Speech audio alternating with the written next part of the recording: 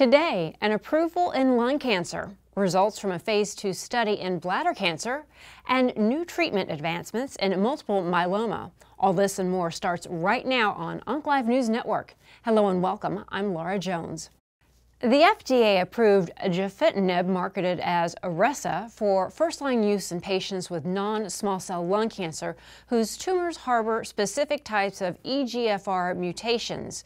The FDA noted that the drug is intended for patients whose tumor express exon 19 deletions or exon 21 L858R substitution gene mutations, the most common types of EGFR mutations in non-small cell lung cancer.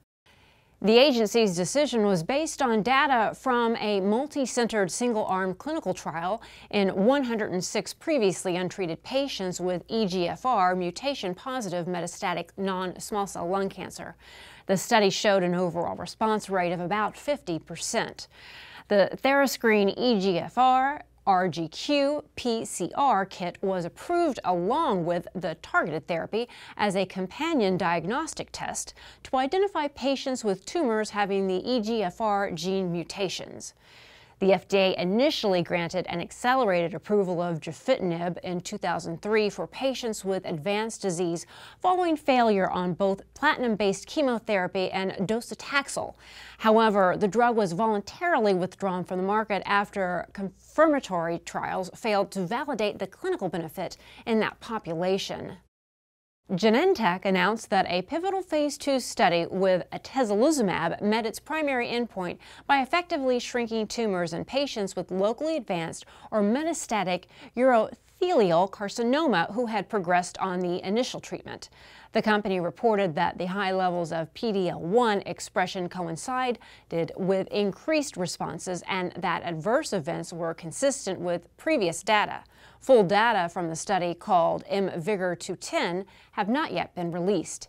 In a prior phase 1 study of patients with heavily pretreated bladder cancer, Atezolizumab demonstrated an overall response rate of 50% in patients with the highest level of PD-L1 expression. The drug was granted a breakthrough therapy designation in 2014 for treatment in patients whose metastatic bladder cancer expressed PD-L1. Takeda has submitted a new drug application for its oral proteasome inhibitor, Gefitinib, in combination with lenalidomide and dexamethasone as a treatment for patients with relapsed and/or refractory multiple myeloma. The application was based on findings from the phase 3 Tourmaline MM1 trial, which demonstrated an improvement in progression-free survival with the triplet compared with lenalidomide and dexamethasone alone. Gefitinib is the first oral proteasome inhibitor to demonstrate efficacy in a phase 3 trial.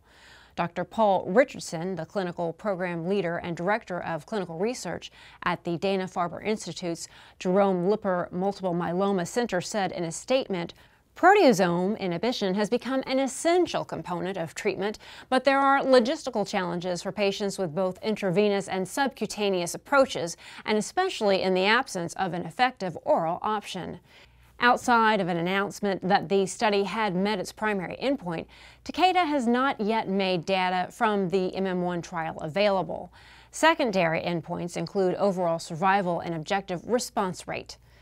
UncLive recently spoke with Dr. David Siegel of the John Thur Cancer Center about his treatment approach in multiple myeloma, especially given recent advancements. I would like to treat my patients in a way that is the least toxic possible, but leaves their disease the most sensitive that it can be, because one day down the line, and I think fairly soon, we're going to be able to sit with a patient and say, I may not cure you now, but the drugs that are becoming available are going to be so effective that I may have the opportunity to cure you in the future.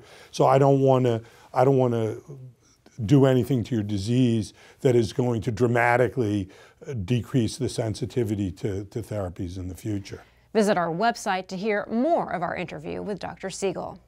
And that'll do it for today. Thanks so much for watching UncLive News Network. I'm Laura Jones. We'll see you next time.